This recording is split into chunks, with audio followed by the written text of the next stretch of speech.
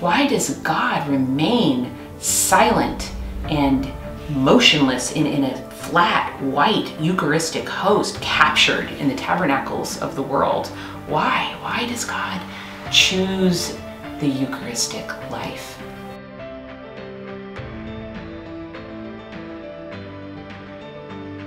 And I'm saddened to think of all the people who have no idea what is taking place. They pass by churches every single day. In their heart, they're searching for meaning.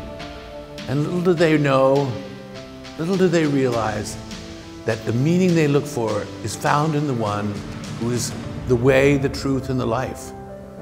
Jesus Christ is waiting for them there.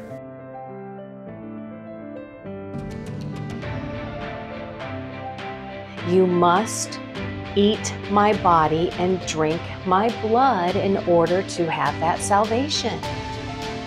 And people knew he meant it literally, because he didn't say, oh, hey everyone, I'm just joking, you know, especially after they said, whoa, this is a hard saying. How can we listen to this?